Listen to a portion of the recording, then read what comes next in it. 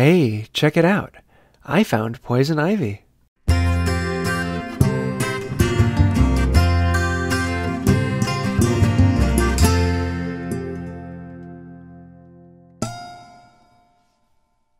Hey y'all, I'm James Wright and welcome to my woods. Today I want to take you out on a special adventure and we're going to go out and walk through the woods and identify some trees and show you some ways that you can use to identify trees. And I'm out here with my son Arthur.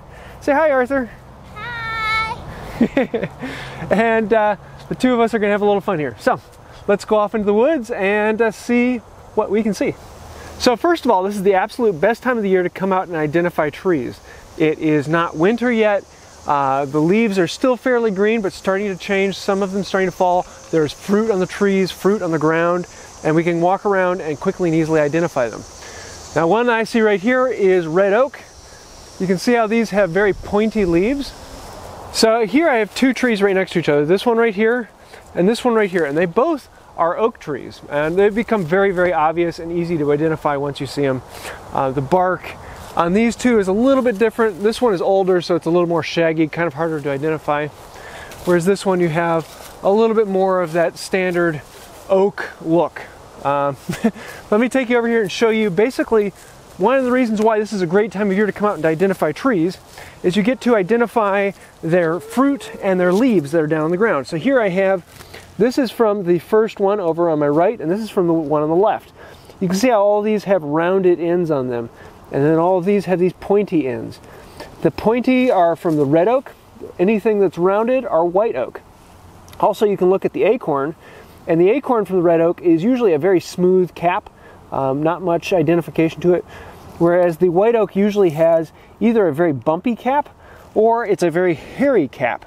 And a lot of times the hair will actually hang down over, especially with the bur oak and swamp oak. So let's go take a look at some others. Here's one that I like. This bark, it looks fairly similar to oak in many respects, but you'll see these leaves come off and it'll be a group of 5 leaves, 5 or 7 sometimes. Like on this one, you can see how they bunch out more. But here's the ash leaf, and they come in these whole series. You might think that those are 7 leaves, but this is actually 1 leaf that joins back at the stem. Ash is a very easy one to identify by the leaf. So here's one that is a bit confusing. They may look like ash leaves that we just looked at. They're clustered together in 7. They're from a single bunch on the stem, but they're not ash. This is actually a type of maple. It is a box elder. And after a little while, you're going to get very used to identifying box elder by the branches and tree. You'll often see this very distinctive bark and all of these little sprigs coming off everywhere. That's a very common representation of box elder. Very knotty, very twisty. It's not a hard maple, but it is a really nice maple with a lot of color in it. Sometimes you get a red flame through it. A very beautiful wood to work with and would make a great workbench in my mind. But yeah, box elder is a type of maple, often called ash leaf maple, because the leaves, well, they kind of have a look of ash to them.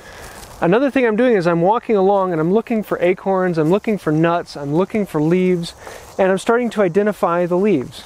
Like this one is a type of maple, that's a type of oak, and usually from the ground you can start to see where the leaves are, and then you can look up into the trees and find out where are they. Does that leaf look like the one I'm putting on the ground, or does that leaf over there look like the one on the ground? And then from there you can identify the bark on the tree and say, oh, I know what that is now. So we've been looking at hardwoods, but here you have a couple softwoods. This is a fir, and then you come back over here, and this is a bark that you'll know quite a bit. This is a pine tree. And I don't know as much about them because I don't use the wood as much and they don't interest me as much. But one of the things that's actually kind of fun for me are the needles, particularly from the white pine, because they're very long needles like that. And you'll find that they each have 5 sprigs, which is white, W-I-T-E, 5 letters, 5 sprigs, a fairly easy one to identify, and one of my favorite pines. Okay, here's one that I really like. You'll find these heart-shaped leaves, and they fall in great clumps. They don't change color that much, and they clutter the ground. And you're also going to find these sticks that have a lot of nubs and knobbles on them, and these sticks are very telltale of cottonwood. So let's look around here. We found these all over the ground, and we're going to look around for usually a very large tree, and voila, there it is. This has a lot of bark twisting on it. They usually end up having a very, very straight, long trunk all the way up, and you can see that they have a very large canopy most of the time. It's cottonwood. In early spring, their seed will come floating down through the air in little tufts of cotton, but they are very, very easy to identify in the fall or anytime by these leaves. Not too many trees have leaves like these heart-shaped cottonwood leaves, like that right there. So here's one of my favorites. You'll be walking along the path and you'll come across these nuts. They're kind of split four ways. The husk falls off very easily, and then you'll have these white nuts underneath. These are hickory nuts, and hickory is one of my favorite woods. Beautiful, beautiful wood, extremely hard, great for axe handles and anything you don't want to break. Just a great, great wood all around. But one of the cool things about it is the bark is very easy to identify. The bark here is actually this kind of shaggy thing that, well, it just like these pieces will flake off. And this is a hickory tree. Now, if you go all the way up, then you get this almost, these things are huge, and I'm trying to find one here on the ground, but they're about 12 inches long. So each one of those are about a foot long. They're huge, huge leaves. And you can see that each one of them has a cluster of 3 and then the stem coming off. That's one leaf, is that cluster of 3 and the stem. And this one over here has 5 and 1 long stem. So they're a very beautiful tree, a great wood to work with, and a lot of fun when you identify them. Plus, hickory nuts taste good, and you can take those home and have fun with them. So yeah, I'm always finding these when I'm out running in the woods. You will stumble across them, and it's a very obvious point that there's a hickory tree here. So here's another one. You're going to find these oval leaves quite often. I'll be looking around and there's one here and one here, and there's another one over here and here and here. And they're fairly oval. Some of them have a very fine sawtooth like this one. Some of them have a very pronounced sawtooth. But then you'll also see these trees that if you didn't know any better, you'd swear they were a pine tree. They kind of have that shaggy bark that you see very commonly in pine trees. That is actually a cherry tree. And a cherry is a fantastic hardwood for hand tools. Just a beautiful, beautiful wood with a dark red color, and one of my favorites. But yeah, you'll be looking along the floor, and you'll come across all these little yellow, tiny little leaves like that one there and that one there. They're cherry leaves. Now here's another one I want to identify. This isn't a tree, but if you're wandering around the woods, it's a good one to know. And you'll see these 3 leaves here, and often they look like a mitten. And the one in the middle will have a thumb on both sides, whereas the one on the outside will just have a thumb on the outside. That is poison ivy, and yeah, don't go rubbing in that. Yeah, you'll find this all over the place. So poison ivy, poison ivy, poison ivy, poison ivy. Yep, when you're wandering the woods, that's a good one to know. Okay, here's a fun one. So you're walking around the woods and you find this hickory nut. And then a little while later you find this one and you think, oh, is that a black walnut? No, it's a hickory nut. If you look closely, it's got this cross section at the top. It's just one that hasn't turned black yet. Hadn't gotten soft so you can pop off the husk. A walnut though, a black walnut looks like this. A little smaller than a baseball. When they come down they're green and then they slowly turn black, and then eventually the black all falls off and you'll see this traditional, more like a walnut inside. The leaves look kind of like an ash leaf in that they're all one big piece, and they have these sprigs that come off, but they're very hairy, they're fuzzy. They have this like characteristic to them. The center of the stick is very pithy, and then the bark is very easy to identify. It comes like this. You see this crisscross X shape on the bark, and that is very characteristic of a walnut tree. And so you know this right behind the bark, there's a bit of a white wood, the sapwood, and then inside of it you're going to have that very, very dark walnut wood, and then the very core you're going to have almost this empty core running all the way up the middle in the heart of the tree. So yeah, when you're running through the woods, you're going to come across these nuts, and they become a problem for stepping on because you step on them, you roll. But this is black walnut, and once you start to identify it, you'll be very, very happy you did, because everybody likes black walnut. Now here's one that I should know. It has a sawtooth leaf, and all the spines come back to the central point. As opposed to all coming to the base, they all come back to the main spine. and I'm seeing this tree quite often, and I've seen these leaves a lot.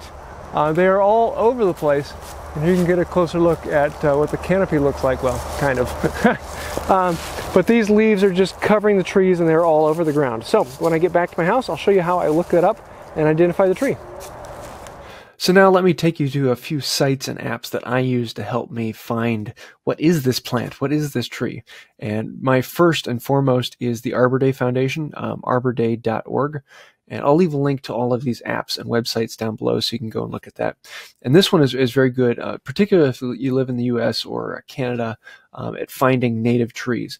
And so it's, asking you, are you in the West Coast, or are you in the East Coast, and picking from there. If you're not in North America, then this is going to be a little bit more difficult for you, but it's still fairly doable because it does have trees that aren't just in North America, although it is designed for the native trees to North America. So this will basically then go through, is it an eastern, is it needles, does it have cones, is it a regular leaf, is it a standard leaf, or is it a compound leaf?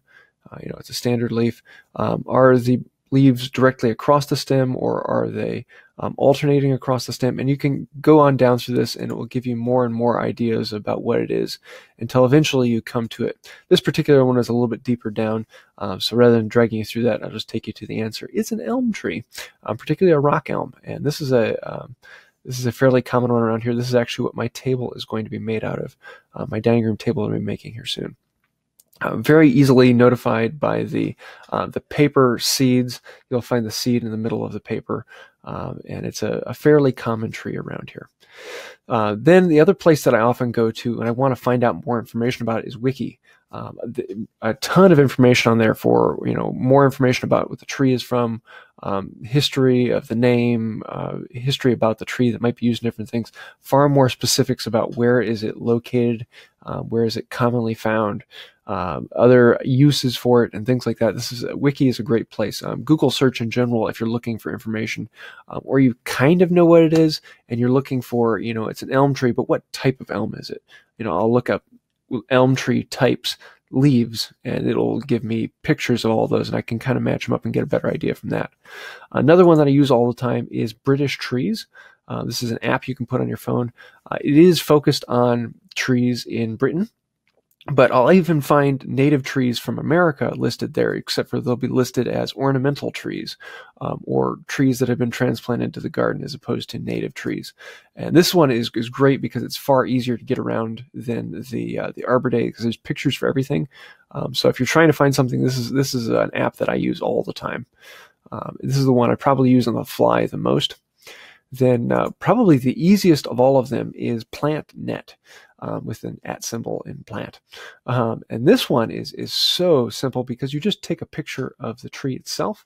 You take a picture of the leaf or the bud or the fruit, and it goes through the algorithm and tries to figure out just from the picture itself. So it's kind of reading the picture. It's very quick, very easy, and it gives you a general idea. At least it gives you to a point where you can jump off and you can go and you can Google, or you have more information when you go to Arbor Day to look it up. So these are the ones that I use the most. I really don't use that much more, and if I can't find it from these, then I post a picture on social media and say, hey, does anyone out there know what this is? And usually someone's going to be telling me by the end of the day. So there you have it. Next time you're wandering around in the woods, you know exactly how to look up and find out, what is that tree? What is that nut I find? I definitely say go out and explore. The only way you're going to get good at learning what trees are out there is to go out and to experiment, to find out the tree, and to learn. And even if you run into problems and you can't find it online, you can't find it on the apps, and you have no idea what this is, post a picture of the leaf on Instagram or social media and ask people, hey, anyone have an idea what this is? That's a great way to learn as well. So I hope you like this. I do want to say thank you to the patrons on Patreon. You guys are really the reason why I can keep putting out videos like this. If you'd like to see more like this, you can help out with Patreon or find out more about it right down here. Also, if you'd like to subscribe or see some behind the scenes footage, you can do that as well. That's about it for today. And until next time, have a wonderful day.